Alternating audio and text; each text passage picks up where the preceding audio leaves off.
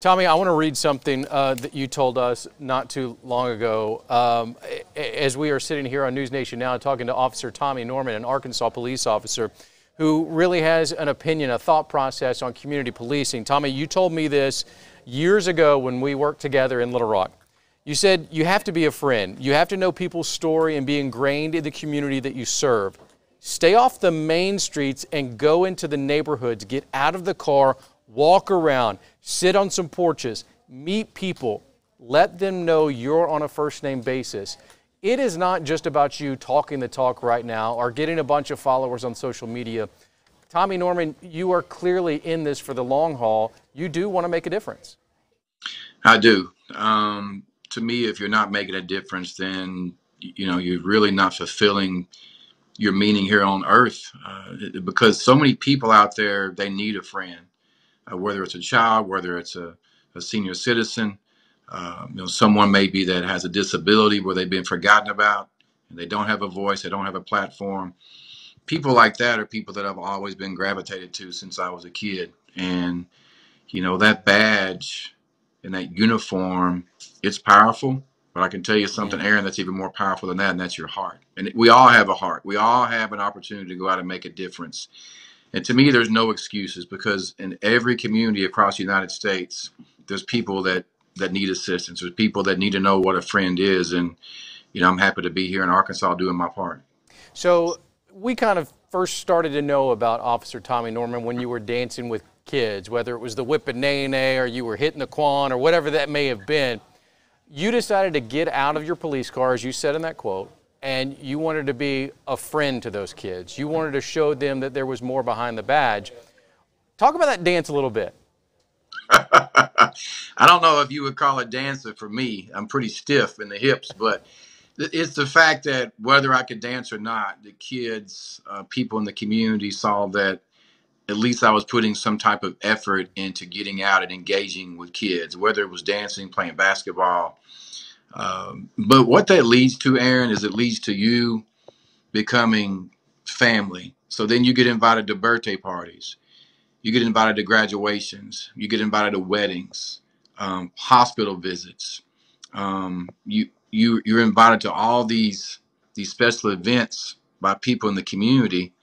And those events that I showed up at, I wasn't wearing a uniform, because ultimately, at the end of the day, I want people to know me as Tommy and not just Officer Norman. And so, when you become a family member, you're going to be at different family functions, and people will stop calling you Officer Norman. They'll start calling you Tommy, because, as you said earlier, you're on a first name basis and they trust you that much. Tommy, talk about going further than just dancing with kids and playing basketball with kids. You are giving to kids. You've opened the back of your patrol car and had food for them and toys for them. And then there's this senior citizen element where you have really become a friend of some of those in your community that aren't able to get outside their home. Right. A lot of times you have to come to people in the community. They can't come to you. Some people aren't able to leave their home. Some people, the smile that you give them, or the handshake or the hug, that's the only interaction and emotional connection they may receive all week, or for all month for that matter. And so, giving shouldn't be taken lightly. The impact that you could ultimately have in a community should be taken very serious. And it's not going to happen overnight. For people to trust you and respect you, you can't just come out once or twice. You have to come out the next week, the next month, the next year, and keep showing your face. And I've been a public servant here in Arkansas for over 22 years now. But, I can honestly say that my heart, it beats really, really loud for the community. And it's much more powerful than my badge. If you're just now joining us here on NewsNation Now, I am Aaron Nolan, joined by Officer Tommy Norman. He's a police officer in Arkansas that has 1 million followers on Instagram. And you like that social following. You love to do those Instagrams, Tommy. I know you well. But again, it's that heartbeat for the kiddos, for the community, that's more important. And I want to get into that a little bit right now, Tommy. As we look at police in America, it's a hot button issue. And in your community, where do you see that policing as far as how people perceive you? I can speak for police officers all across the state of Arkansas. We have a positive reputation, and we really do. It's not going to take one officer; it's going to take a group of officers, and not just in one city, but cities across the state. You mentioned my followers having 1 million followers, but if I'm not making a difference in the community, if people don't love me, then the followers, they don't matter. And so, but throughout Little Rock, the metro areas, and beyond different corners of the state, police officers are doing a great job. They're doing a lot of work that we may not see on TV or on social media, but I know a lot of police officers in this state, and they're doing great work. I want to ask you how difficult your job can be. The video on your screen right now, a lot of it is you getting to have fun, but I know the job well enough to know that it's not all toys and it's not all playing. You've got a tough job as well. You can imagine making friends, becoming really close friends with a group of kids in a certain household. And then imagine being called to that house and you have to take mom or dad to jail. So you develop this relationship with these group of kids. They love you. You're somewhat of a superhero. But then these same kids see you pulling out your handcuffs and arresting mom, dad, someone in their family. And so they become really confused. Why is this police officer that's told us that he loved us and he cares for us taking someone that we love and our family to jail? And that's something that, as a police officer, you will have to take those steps at times. And sometimes I've experienced that relationship is somewhat shattered and you have to reestablish it. And you have to explain to the family and the kids afterwards that, hey, I am your friend, but I also have a job that I have to do.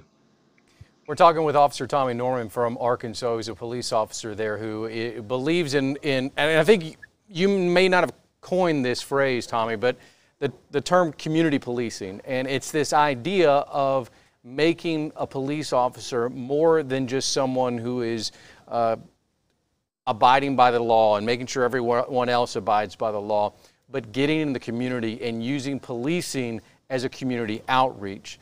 At what point in your career did you realize that your badge could be more powerful than just someone with handcuffs and issuing tickets?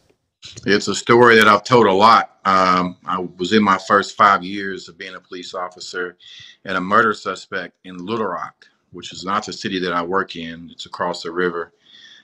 This gentleman had a warrant for his arrest for murder, and he reached out to me. Never even met me before. So I go over. He's arrested, but before he's taken away, I asked the gentleman, why me? And he said that word on the street was that there was a police officer in a neighboring city that he could surrender to with dignity and respect.